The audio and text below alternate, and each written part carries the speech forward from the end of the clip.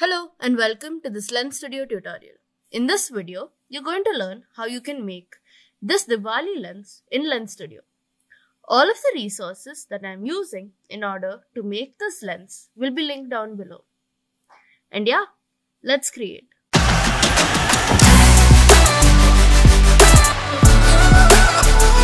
Here's how you can make that lens.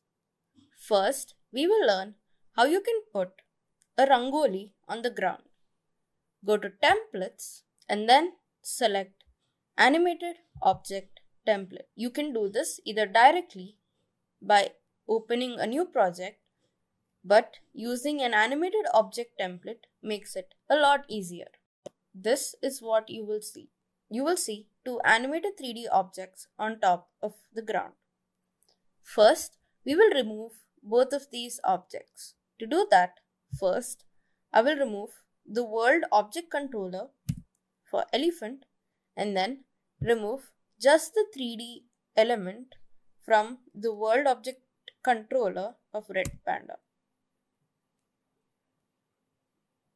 Now you can see that both of our 3D objects have been removed. You can also delete this from the resources panel. Shift select both of the 3D objects and select delete. Next, we will need our Rangoli to put on top of the ground. You can find 3D objects on websites like Sketchfab and CG Trader. If you want to learn how to make 3D lenses, you can also check out the 3D lenses tutorial on this page. A link to it will be down below. I'm going to use the Sketchfab website to find my 3D object. To find the Rangoli object, I'm going to search for the word Diya. You can also search for the word Rangoli and you will find a bunch of options. Here, I'm going to select this one called Diwali 3D poster.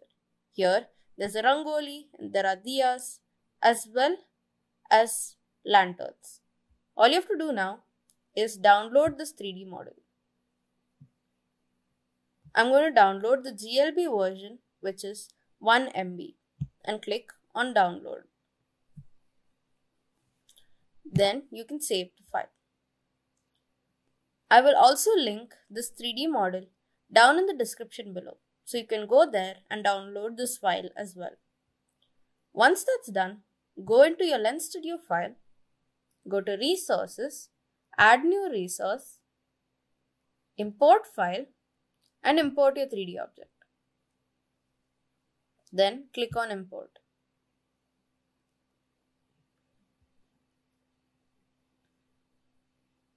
Next, open the drop down of your 3D model. Drag and drop the last option here into your world object controller.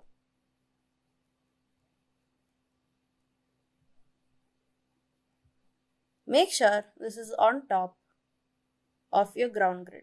The size of this 3D model is really big. We are going to change the size of this. Go to Scale, click on Uniform Scale and make this smaller. I'm going to make it to about 10. You can also see that this is not in the middle of our screen. So I'm going to select the World Object Controller, click on the W key, which is shortcut, or the stop button right here, and put this right in the center. I'm also going to reduce the size by a little bit more. And yeah, you can also come here and delete any of the objects that you don't want. I'm going to delete the poster from here, and yeah, I think this looks pretty good. You can also now go ahead and add text into this by going and clicking on screen text. In the screen text, I'm going to put Happy Diwali.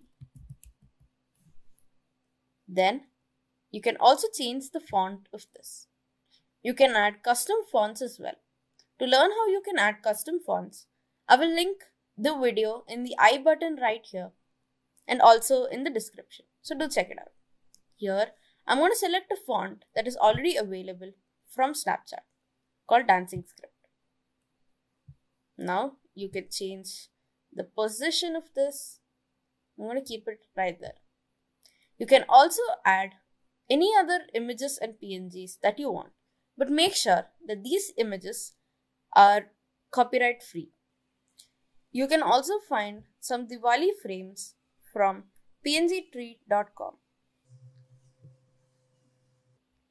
I'm going to come here and download this frame right here and hit on PNG download.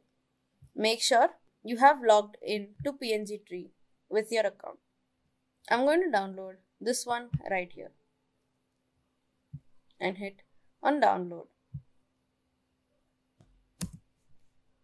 Once that's done, I'm going to import my downloaded file by going to Resources, Add New Resource, Import File, and importing the texture. Next, to add this image to my screen, I'm going to go to Objects, Add New Object, Screen Image, and then drag and drop the image that I just downloaded. Here, I'm going to put Fill and Cut as a stretch mode.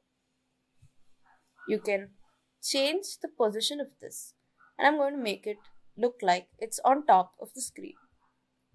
Next, I'm going to resize and reposition the last letter. And yeah, this is how you can make a Diwali lens in Lens Studio. If you like the tutorial, click here to find more such tutorials. You can also subscribe to me and press that bell icon to never miss another tutorial.